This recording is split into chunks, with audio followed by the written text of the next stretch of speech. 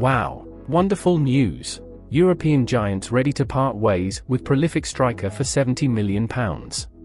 Hello Manchester United fans, I bring here another news from the Red Devils, but I ask you to subscribe to the channel and activate the notification bell and stay informed of everything that happens at Manchester United. So let's go to the video. Manchester United may sign SL Benfica striker Goncalo Ramos for £70 million, with the Primeira Liga side willing to accept the price for Erik ten Hag's side. The Benfica player's current contract runs until the summer of 2026, and includes a £105 million release clause. But the Eagles are open to accepting much less to part ways with the 21-year-old.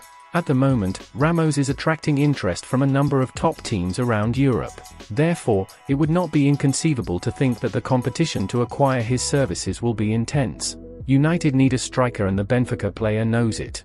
It is an opportunity for everyone to win. The best decision becomes United at this point. In the current campaign, Ramos has found the back of the net 25 times in 37 appearances in all competitions for Benfica. The 21-year-old also scored a hat-trick for Portugal against Switzerland in the round of 16 of the 2022 World Cup. Ramos is still young and has shown a lot of potential. With Benfica willing to accept negotiating on the 21-year-old's release clause, the Portuguese is a decent option to have on our radar.